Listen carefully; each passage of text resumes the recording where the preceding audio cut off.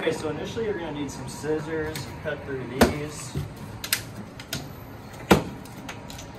And then there's some tape on it, you gotta cut. And then you wanna come over here and be careful because sometimes the bike is leaning up against the side. So you wanna like kind of have your hip up against it, ready to go. If it leans onto you. And then, yep, and it'll tear down like that. Come to the other side. Tear down like that.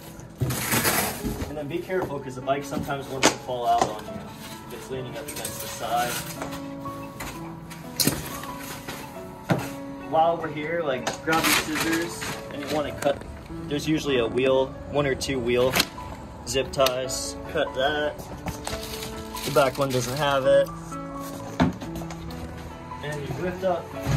You can just lift this off. Put it to the side.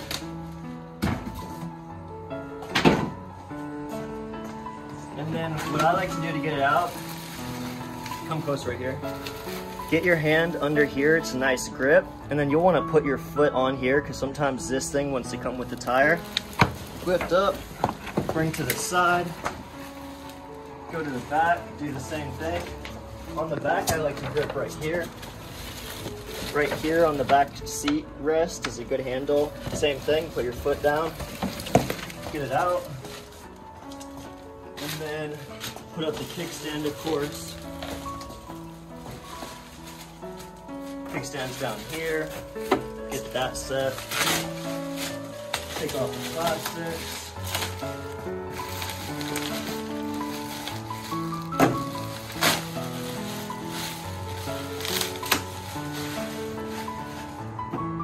You'll want to cut this stuff, release it. There's a zip tie right there.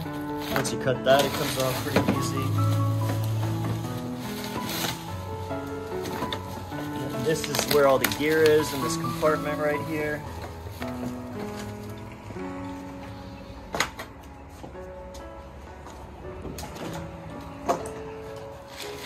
Open this bag.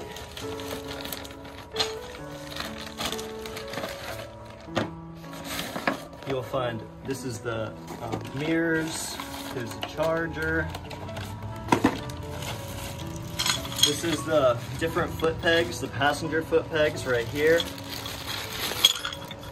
And then this is the optional side foot pegs for right there.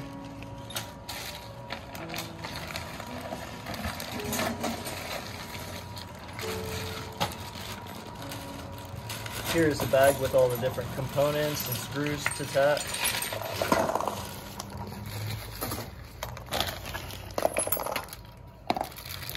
Pedals. This is for the battery.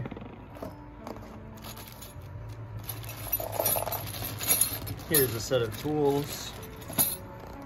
And then so initially the first thing you're going to want to do is attach the handlebars. You'll need these screws right here. Once you've located 2 of these, you're going to want to install the handlebars. You need the large size hex wrench.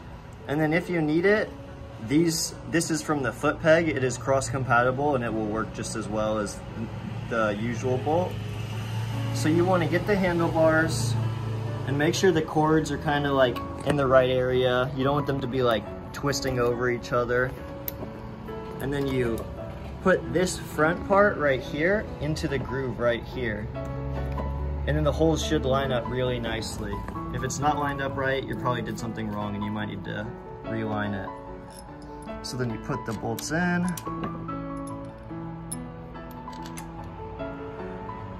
So next they're going to install the headrest right here.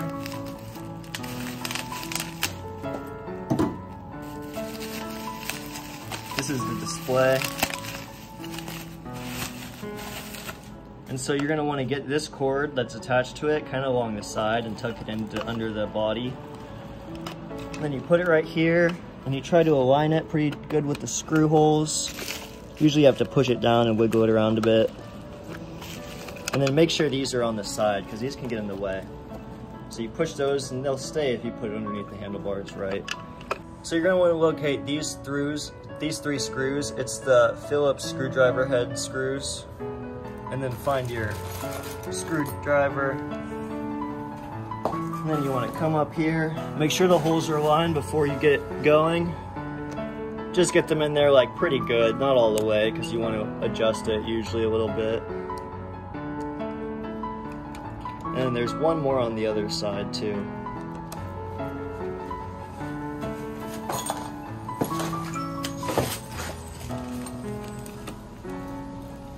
So you get it aligned, and then get the screw in there. Now we can start tightening them down more because we have all the screws in. When you are installing these screws, you want to keep them at the same level just to make sure it's aligned and not tilted. Next, we're going to install the fender shield. You want to locate the smallest pointy Phillips head screws. You're going to attach it to this, and you want to make sure this silver point, sometimes you have to install this silver point separately.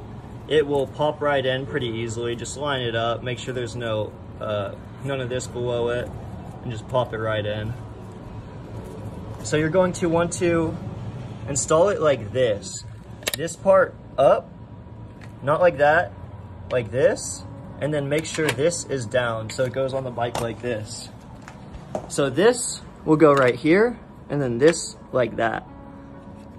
Sometimes it is a little bit tricky to get these screws in, so what I do is I'll put the screws in beforehand, leave it on the ground, because sometimes you need a good bit of pressure. Make sure to apply a lot of pressure, because if you don't apply enough pressure, this part's easy to strip the screws.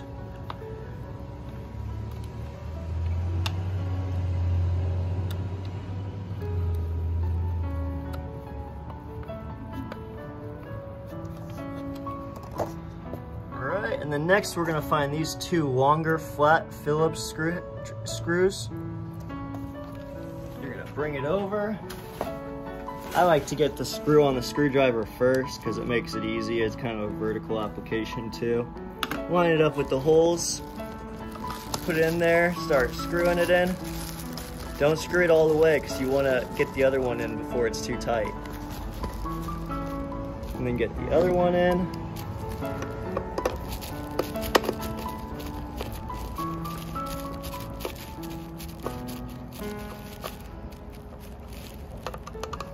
Now tighten them both, and that's good to go. So next you're going to want to take off these two screws because the battery isn't connected yet, and we switch out the battery securing block.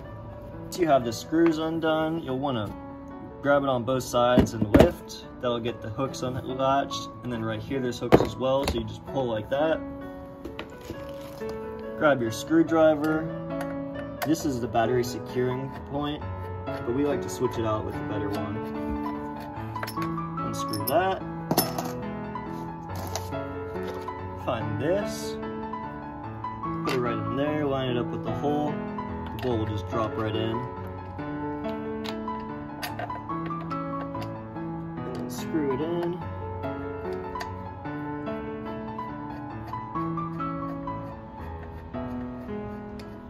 Make sure this is pretty tight because you don't want too many motion in your batteries. And then you'll want to make sure the bike is off. It's pretty common that it'll be on. So you'll want to disconnect this point on the battery that doesn't have a terminal connected. Hold on to that screw. Find the loose red terminal. Put the screw into there. And it's going to sparkle. And it's going to spark a little, so what I like to do is hold it on this, put the screw in there, and then push it into place. If it's sparking repeatedly, make sure to push down these cords too while you're securing it, because it will make sure they stay in a downward position. And then if it keeps sparking over and over, that means the ignition is on. Just like that.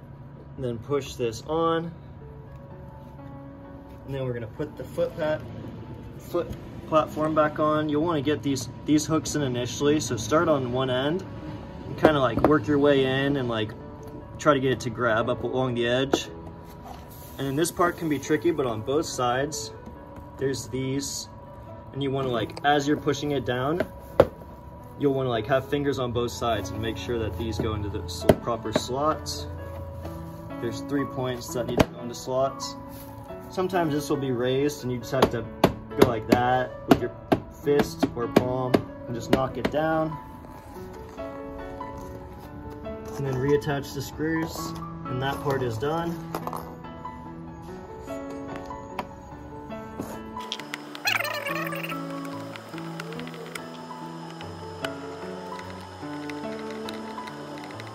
So next you're gonna want to lay down the bike on its side real gently. Hold on to the handlebars good. Just ease it to the ground. There are these points. Sometimes they come assembled, sometimes it doesn't.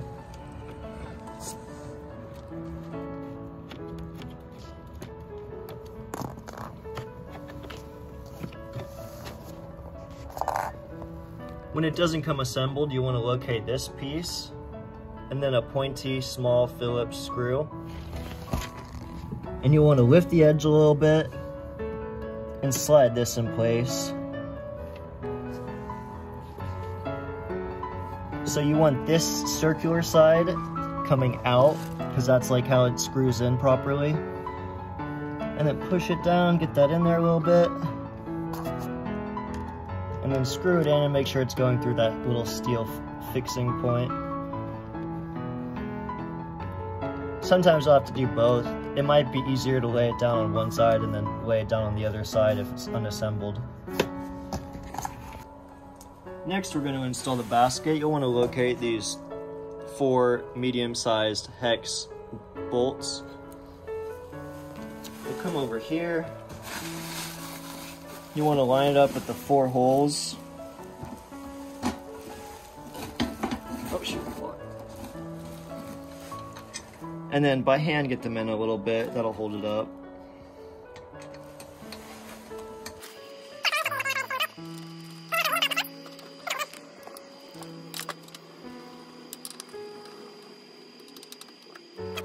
Next, we're going to install the foot pegs. You'll want to find out which foot peg goes where by the little indicator right here. This one says right.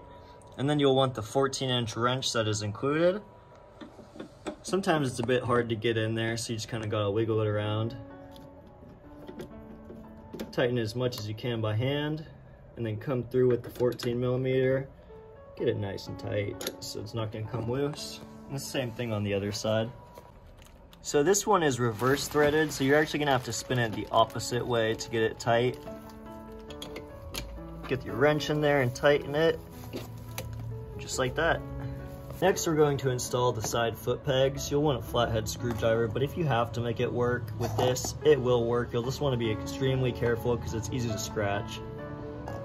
So get your flathead screwdriver, just kind of get it in there, and then pop it out, just like that.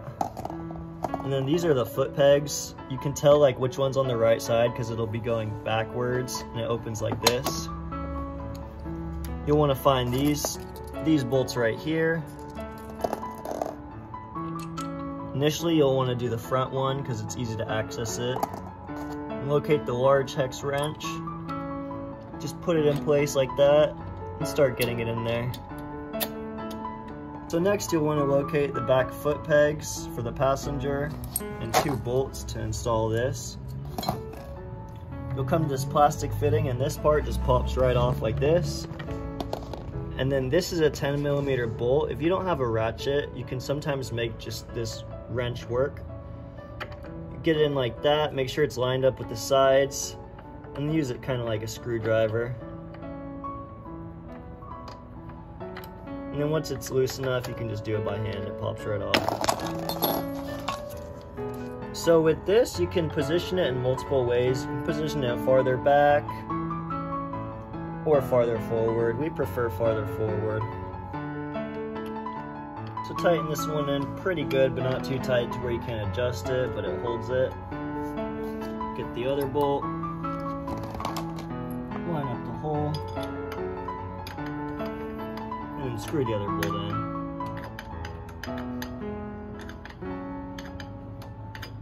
in. Next, you'll want to find your mirrors and pretty much make sure it's on the right side. They'll go like this. You don't want it like that. And then usually there's these little small points, and there will be a plastic fitting in there, and you just pop that off with your nail underneath it. And then you'll want to lift this plastic up, and you'll see 2 bolts. If you push it up far enough, it'll go up along there, but it takes a little bit of force. And then you just want to get your hand right in like that, line it up, and then spin like in a motion like this. Sometimes you have to wiggle it around to get it in there good.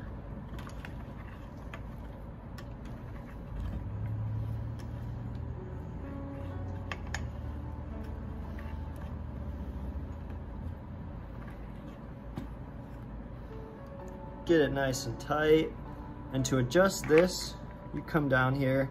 This bottom bolt you want to be tight. This upper bolt is more of an adjustment bolt. You loosen that, you can adjust it a lot more. And then really tighten that down so it doesn't lose shape.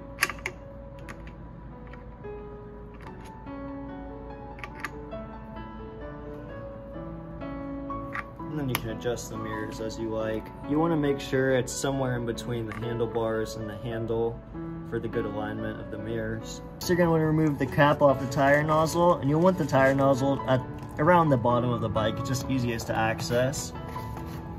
You attach your pump.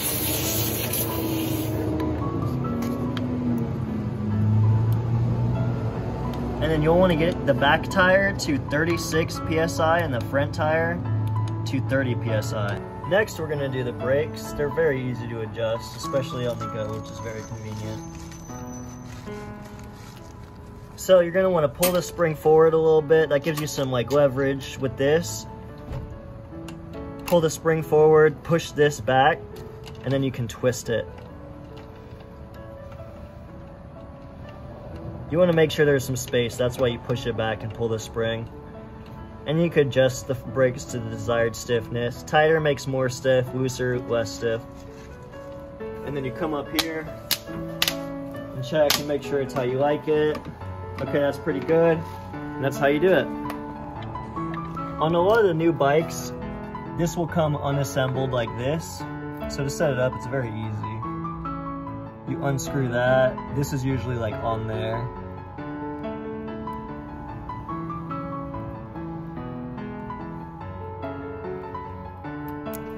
And then you want to get the spring kind of forward. There's a securing point right here that you want to get this into.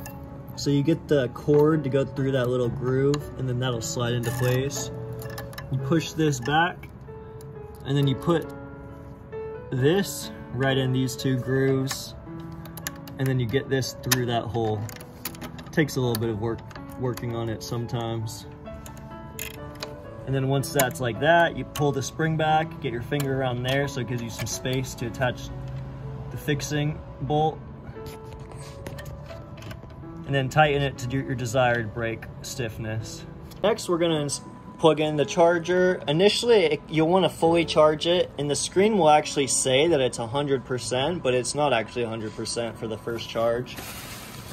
So right above the cup holder, there is this port right in here, and you want to make sure these edges line up with the edges on the port, and then plug it in. And then as you can see, it says 25%, so you'll want to fully charge it before using it first. So your first ride, you're going to want to check the alignment of the handlebars. Sometimes it'll be off a little bit. It's very easy to adjust. So just ride it real slow. Sometimes it's easy to keep it straight with your feet down to go slowly forward. Ride around. If it feels off, you'll know.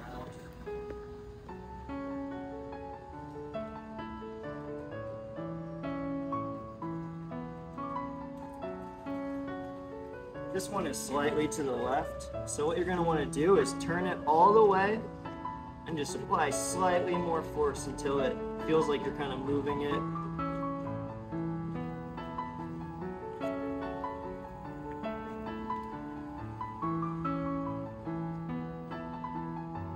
And then it looks like I overdid it a little bit, so what you do is you go in the opposite direction.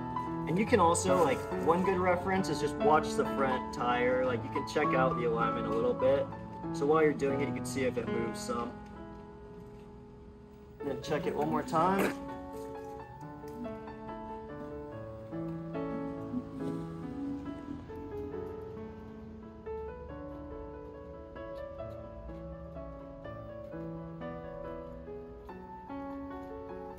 Just like that, the alignment's perfect and you're ready to ride. Safe riding.